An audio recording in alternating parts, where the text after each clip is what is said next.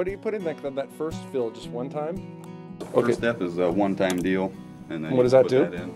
Just helps get rid of all the minerals and everything out of the water. Keep it from getting, you know, a sandpaper feel, stuff like that. And you'll need pH up and down, maybe. Yeah, pH up and down. You know, some people just need the up. You know, it's just kind of one of those, you know, feels that you have to do for it. Also, the bromine, so you don't have to use a tablet form, just throw it in. Usually have a little bromine feeder, which some people have floaters, just like this. Throw about 5 or 6 inside there, just have it slow dissolve. On our program, we use a Monday, Wednesday, Friday, which is our clarifier, which helps just, you know, clear up the cloudy water. Protect is a weekly dose of the first step, which again helps against the scaling, little hard sandpaper feeling on your hot tub. And then your refresh, which is a non-chlorine shock.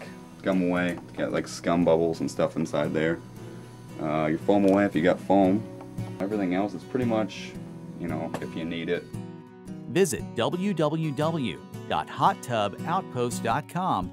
Find spas, filters, covers, chemicals, accessories, and hot tub supplies at the Hot Tub Outpost.